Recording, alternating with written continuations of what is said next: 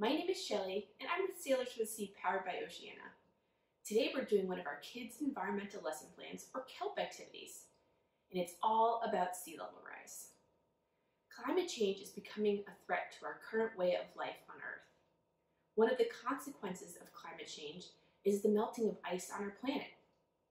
Have you ever wondered what type of ice causes a rise in sea level when it melts? Is it formations on land like glaciers, or formations in the water like icebergs? Today's experiment will reveal the answer. You just need the following materials. Place half the clay in one side of each container.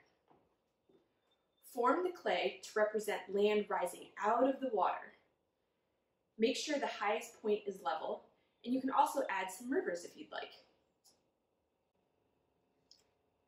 Place as many ice cubes as possible on the level place formed with the clay in the first container. This is your landlocked ice, like a glacier. In the second container, add the same number of ice cubes resting at the bottom of the container. This is your floating ice, like an iceberg.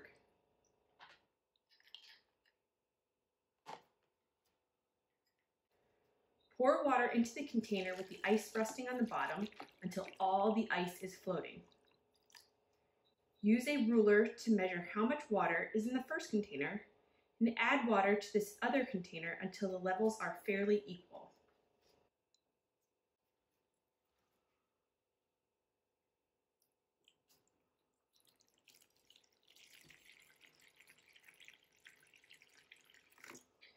Record your measurements.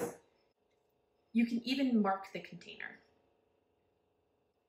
Every hour over the next 4 hours, or until the ice completely melts, take measurements in both containers.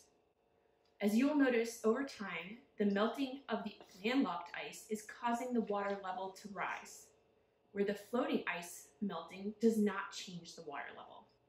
Water is an unusual liquid because it expands when it freezes.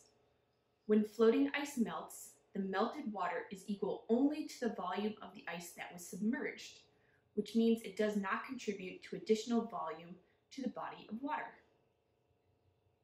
So ice already in the ocean does not contribute to sea level rise, but ice covering land when it melts will cause the sea level to rise. If you're interested in this activity, head to our website at sailorsforthesea.org and click on KELP. We have over 50 activities to help kids understand our amazing oceans. Thanks for joining today.